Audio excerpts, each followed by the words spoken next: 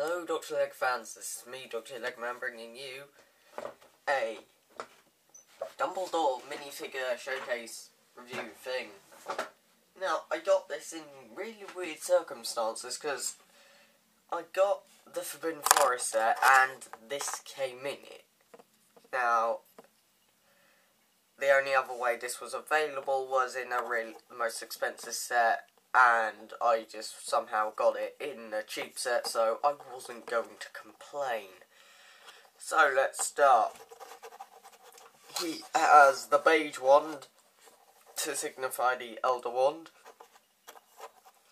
He has his little glasses and eyebrows. And the legs are blue. As you can see, the hair is pretty much like Lucius's. He has a sort of face without his glasses, and they are two separate. The beard and the hair are two separate pieces entirely. Anyway, the detail is good for the most part. It's these curly designs on the silver bit and the edges, and this dark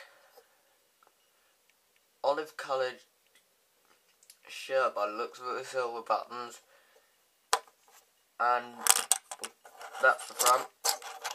The back, yeah, it's just blue again.